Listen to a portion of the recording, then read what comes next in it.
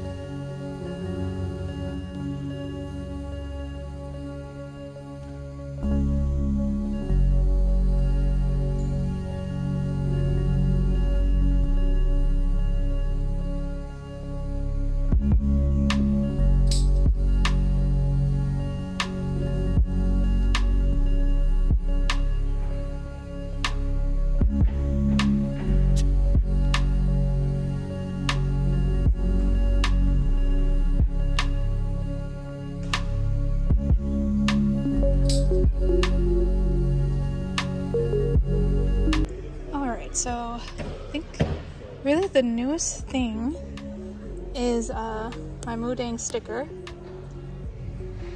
That's kind of all that I had time to finish. She's hollow because I really like the hollow stickers. Yeah, everything else that I brought is all restock. These are for blind boxes I'm gonna make tonight because I forgot to make new ones for Demon Slayer, Jujutsu Kaisen, and Legend of Zelda. Almost said Lord of the Rings. I keep playing Lord of the Rings music, so I have that on my mind. But yeah, And just, I think what else is kind of new is I moved my washi tape over here. So I'm kind of utilizing the new wall that I built to hopefully make the washi tape easier to see so that people know that I have it. And yeah, it's like a little bump out for more prints. And just to make it easier to see. And then the extra wall, I can put like more of the 7x7 prints. I have, this is mostly K-pop charms, but I also have some character ones that I'm just too lazy to put on the tree right now, and I kind of want people to see a little bit easier. And then the prints, of course, a lot of stuff that you saw from Ocala Comic-Con is here. So yeah, I'm pretty much done setting up. So I'm going to get off of here. I'm gonna say that I'm gonna go home, but I know that I'm gonna end up chit-chatting with people, so but I'm going to cover up my table and get ready for tomorrow.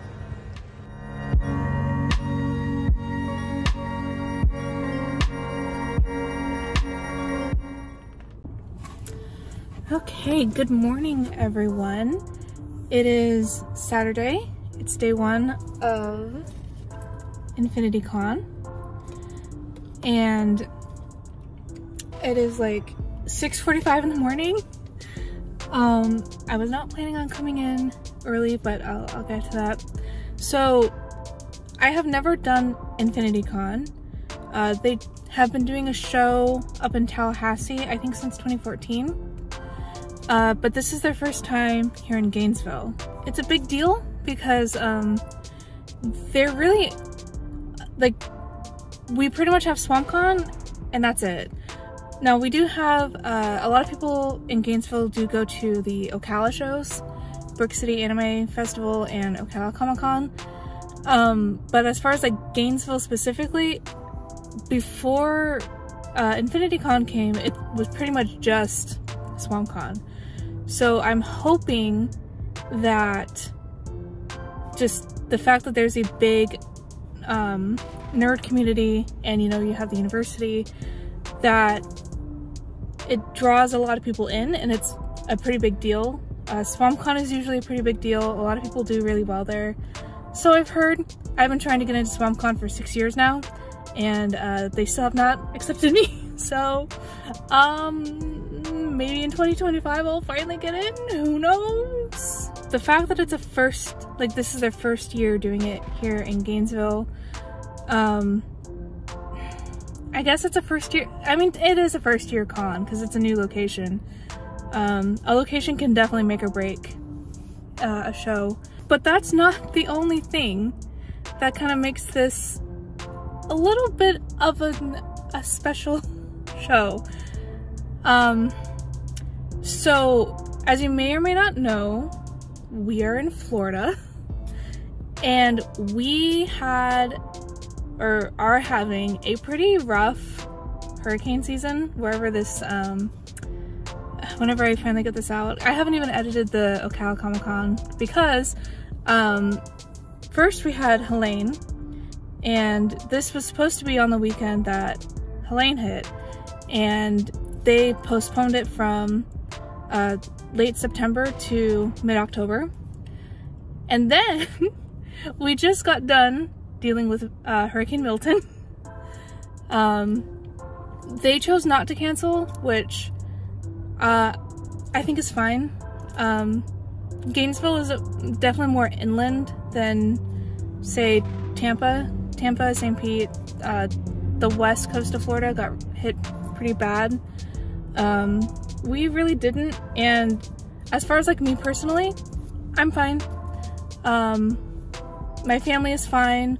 All of our animals are okay. We had fallen limbs, and I think we lost like a flagpole, but that's about it. for Helene, we lost power for like 3 or 4 days. And then for Milton, we lost power for 14 hours. So yeah, I'm fine. Don't worry about me. We're gonna be okay. So just getting the hurricane stuff out of the way, so that we can go into, so WasabiCon was also supposed to happen this weekend up in Jacksonville. And they, for the most part from what I saw, because I wasn't initially following it too closely because I wasn't going.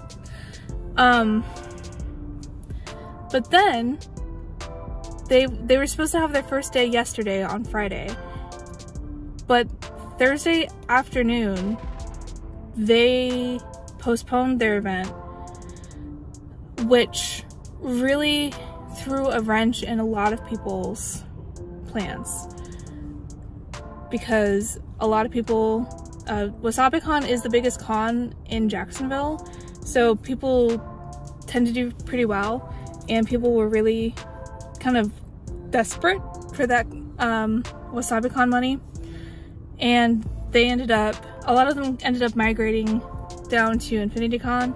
So the Artist Alley, I don't know how many like new artists they accepted, but they accepted a significant amount of new artists at the last minute. So it's going to be interesting to see how that plays out. I'm happy that a lot of my artist friends were able to come down and get a spot so that they can get some sort of consolation out of it, because you know, people on Thursday, people were checking into their hotels, people were coming in on their flights to do WasabiCon, and then they look at their phones on Instagram and see that it got postponed.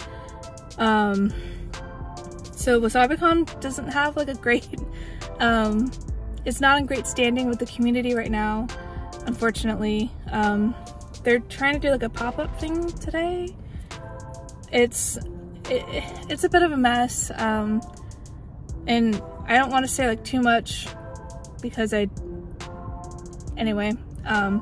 basically I just want to focus on what's affecting me, and that is the fact that a lot of people had to move down from Jacksonville and come down here for the weekend and hopefully kind of make up the money.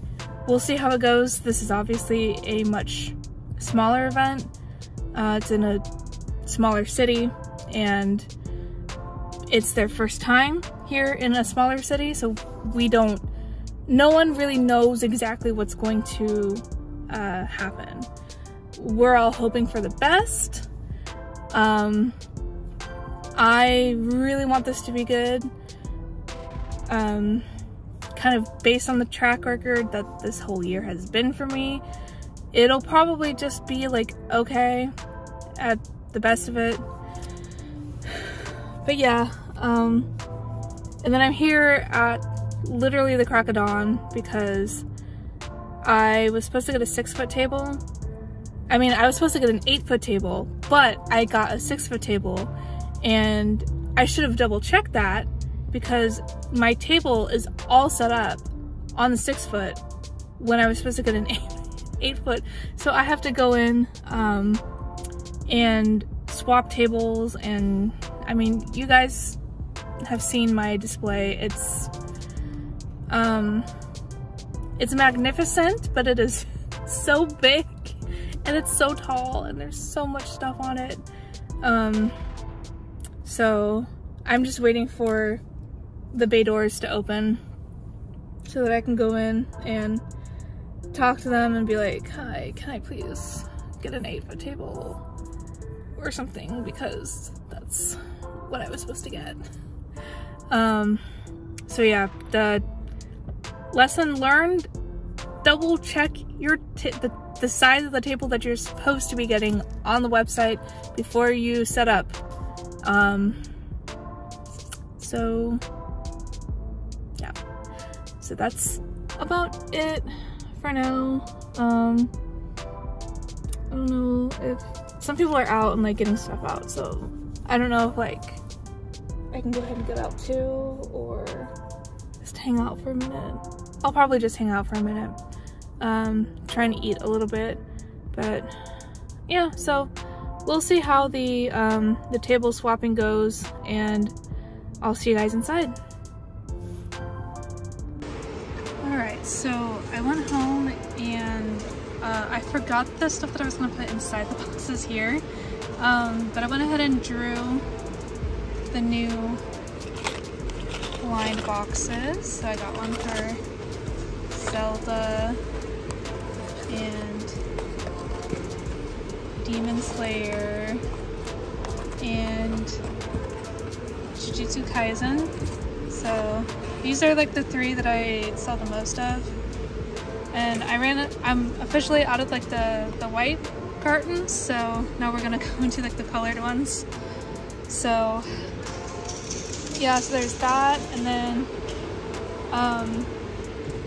I ended up, a friend of mine is lending me their 4-foot table to kind of make up for the 6-foot, and I went ahead and did this instead of getting a whole new 8-foot table, so that I didn't have to move my humongous display and all the resin stuff. I think this just was a much easier, just easier on me.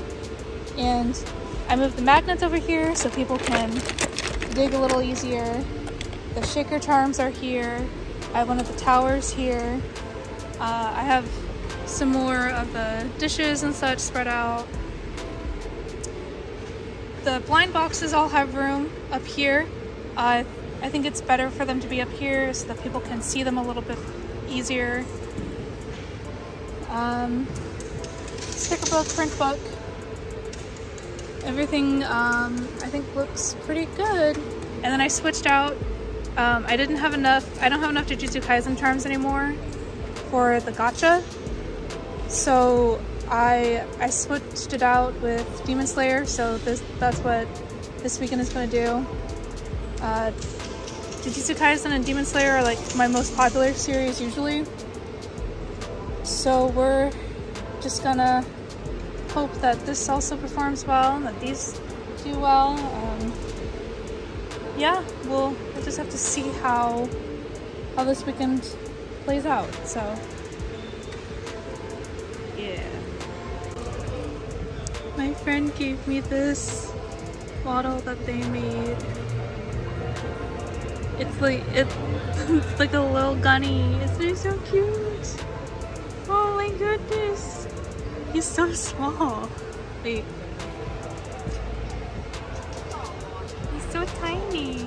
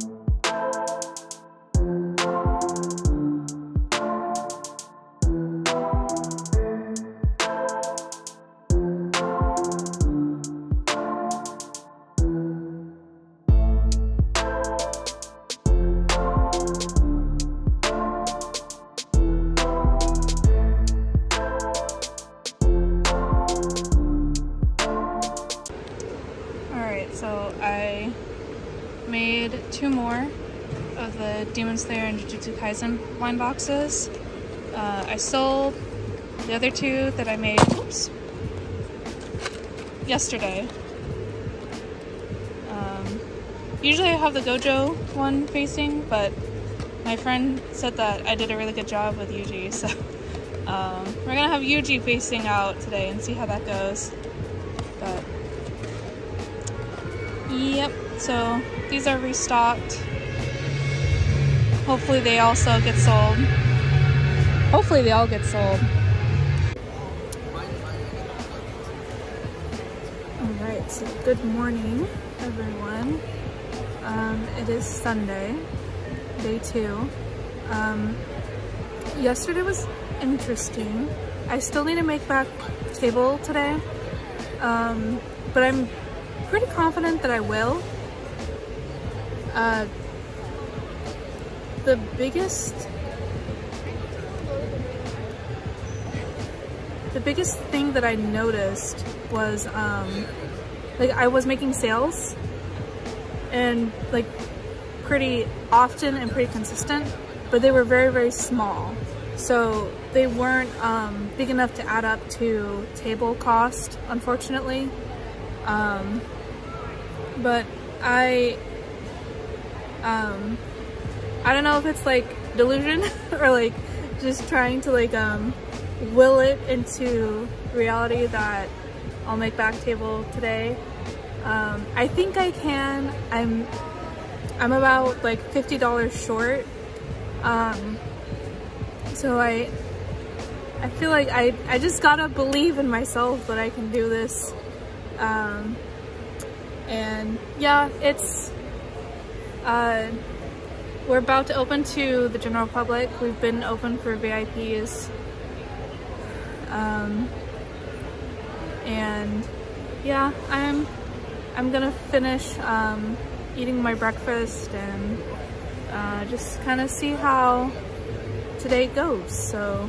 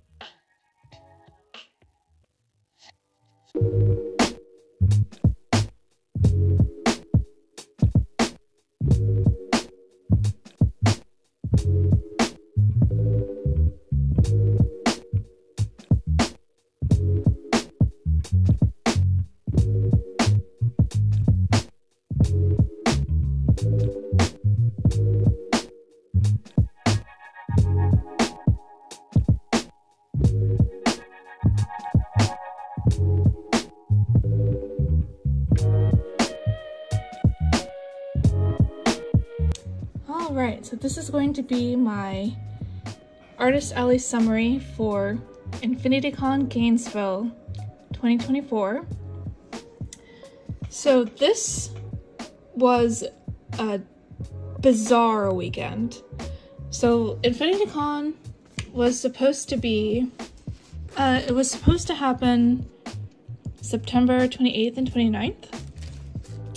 However, that week, Hurricane Helene ended up hitting Florida and Georgia and North Carolina and other southern states. In case you are not aware, I am located in Florida. I'm fine, so don't worry about that. I'm okay. My family is okay. We did have some damage, but you know, nothing that we can't recover from. But so it was supposed to be the 28th and 29th, or the 27th and 28th. Numbers, man. The 28th and 29th. Okay, I was right the first time.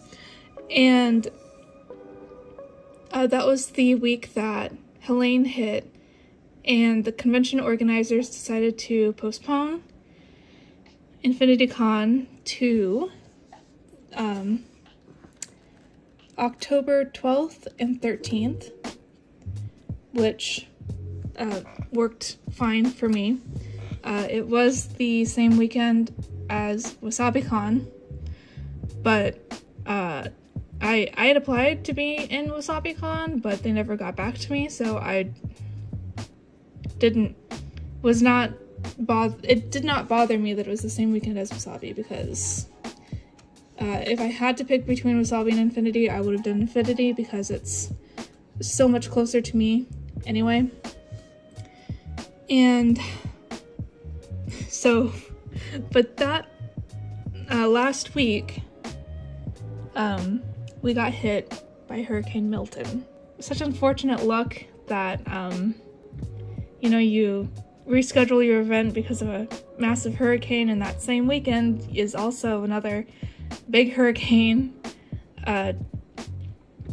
arguably bigger, although for my family we actually had a lot less issues with Milton than we did with Helene, but that's besides the point.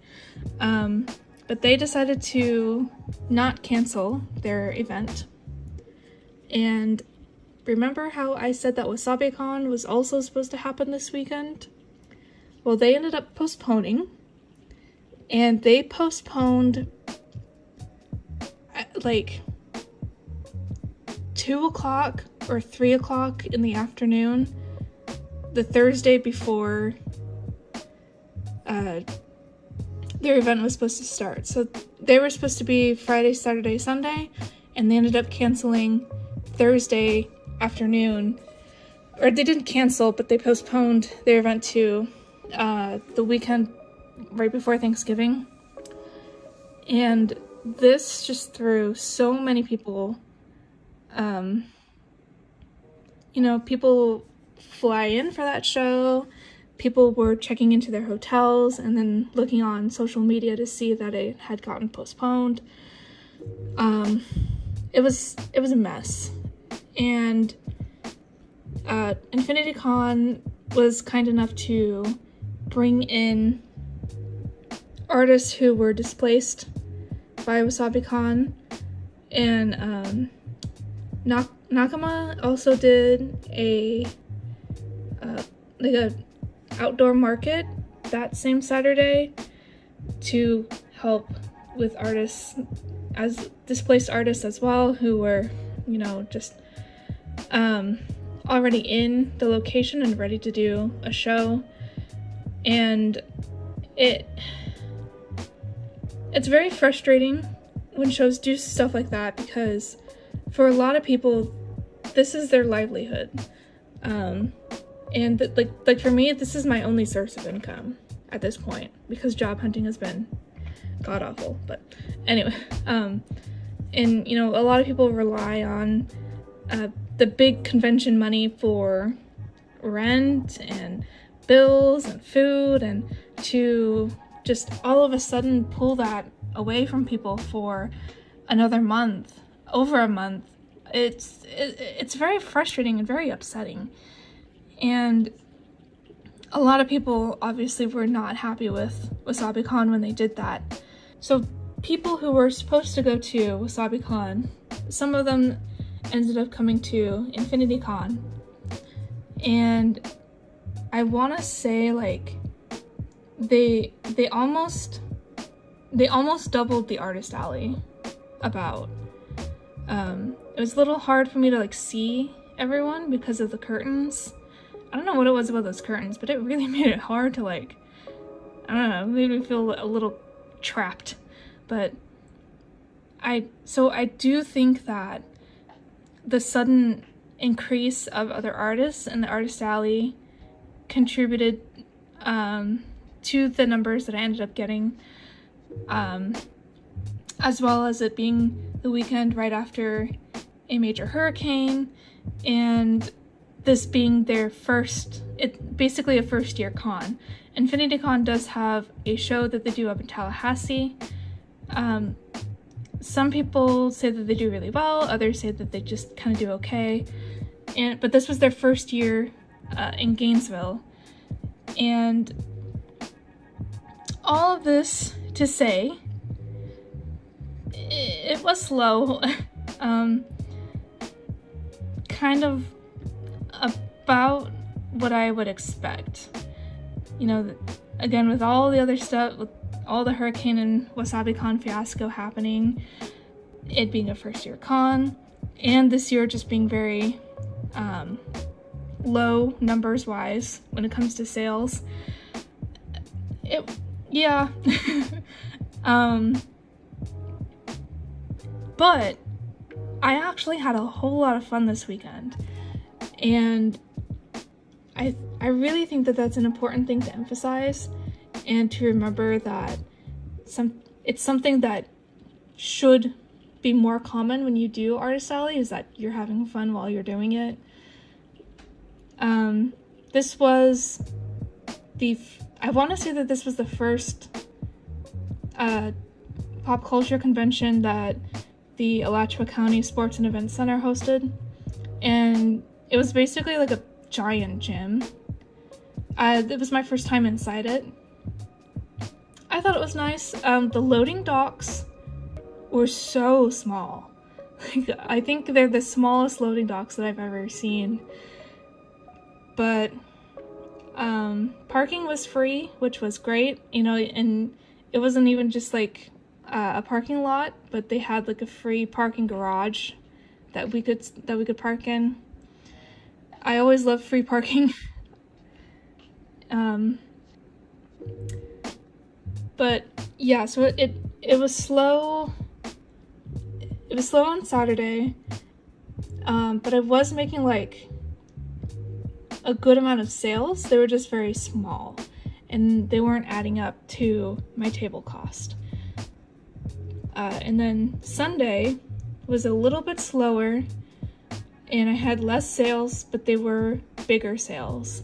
So I was able to hit table. You know, I went home Saturday night, still kind of in high spirits, because I knew that I was gonna hit my table at least.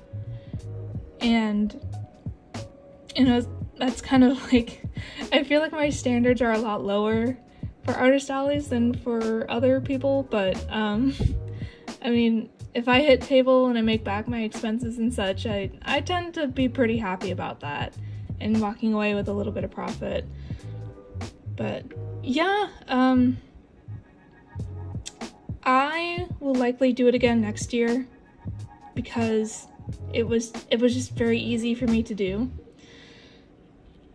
And yeah, I would say that overall it was a net positive experience.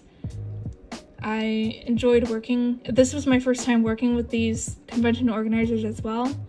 I found them to be very helpful when I needed help with certain things, and very open to critique. So I would be very happy to work with them again.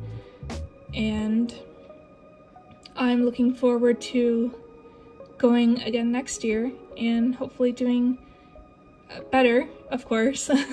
But yeah, thank you to everyone who came out to say hi to me at my table for this weekend, and thank you so much for watching my vlog and supporting me.